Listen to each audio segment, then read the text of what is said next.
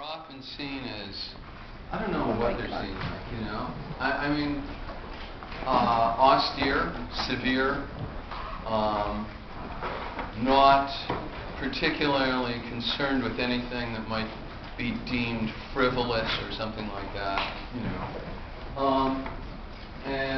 So I'm here to disabuse you of that notion today. It'll only take a moment. You know, I was approached.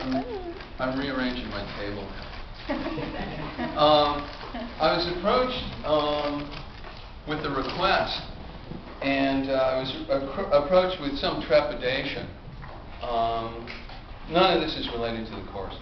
And I was approached with some trepidation by, you know, an eager and thoughtful and conscientious and charming young man to perhaps be enlisted in the service of Valentine's Day. Now, it's not Valentine's Day. I have lectured on Valentine's Day. I know some of you might think, related to my first comment, professors, I mean, really, you know, what are they going to invest in something like Valentine's Day? What could be a more of a commercial ruse?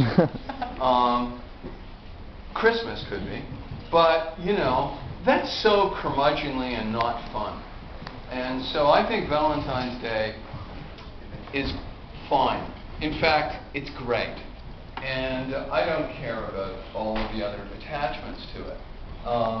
I only know it as, you know, an occasion, along with all the other days of the year, that you either think a lot about somebody, like, or you wish that you had somebody to think about, or that you do have somebody to think about, and you just simply want to acknowledge something. So I said to this young man, you know, when he approached me, I said, all affairs of the heart are really valid as far as I'm concerned. I support them. The pursuit of love, I said to him, I've flown around the world, halfway across the planet, in such pursuits. Some were terrible and disastrous, and others were stunningly brilliant. So I said that I would help him out. I'd be thrilled to help him out. And in fact, it might be an opening, nice opening interlude.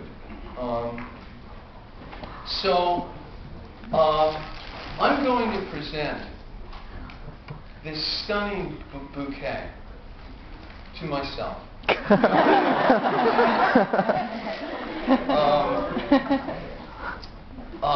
They're really beautiful. They're just great.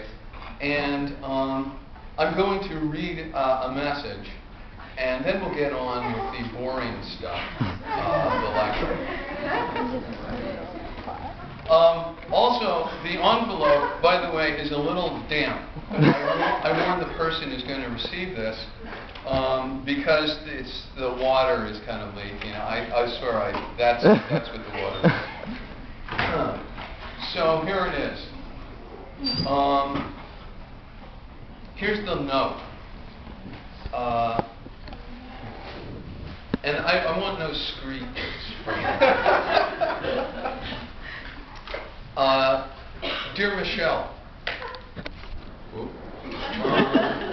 I can't remember, I hope she's here. I can't remember the last time I felt so lucky and happy all at the same time. Ever since that day at the airport, time has just flown by. Every day we're apart. I miss you. Now check this out. I'll hold John. Nay, John. Happy Valentine's Day Eve from Mike.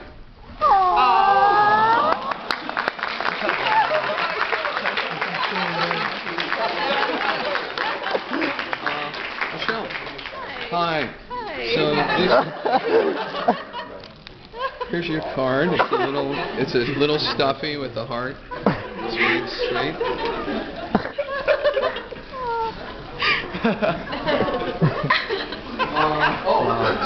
Oh my God. You're on for that. No, it's dry off now. It's not crazy. And this, I want you to know, Mike, like, he sent me like 39 emails. And I said, no, they weren't that many, but he was really, you know, concerned, could we do this? And I said, man, you know, I said, I am your man.